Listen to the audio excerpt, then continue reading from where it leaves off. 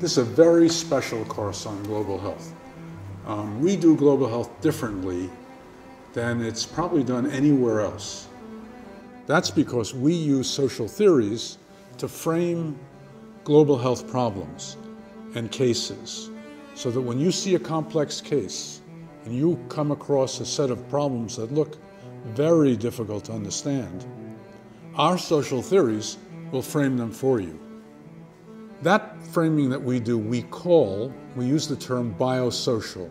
You can't understand health, nor can you be effective in healthcare delivery if you don't understand how the biological and the social interact. And more importantly, I think for this course, is the biosocial complexity through which poor health is distributed.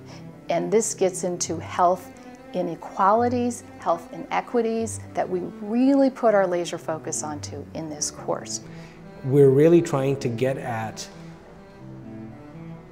the realization that a lot of our attempts to control disease and improve health globally is linked to the way we've socially constructed these diseases and the responses to these diseases.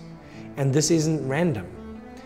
This is the product of history, it's the product of ideology, and we use certain social theories not in order to fetishize them and say that these are the only ways of understanding the world, but as tools to help us really, tear apart certain aspects of the way things have been shaped. That's why we've advanced this toolkit of ideas, not because we think that theory is cool, although it is, no doubt.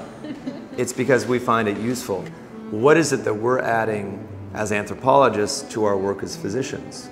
A psychiatrist, an internist who's a tuberculosis expert, another psychiatrist who focuses on eating disorders, and yours truly, an infectious disease physician. All of us are also anthropologists. But the purpose of this, what's at stake for us, is not the theories and not the history.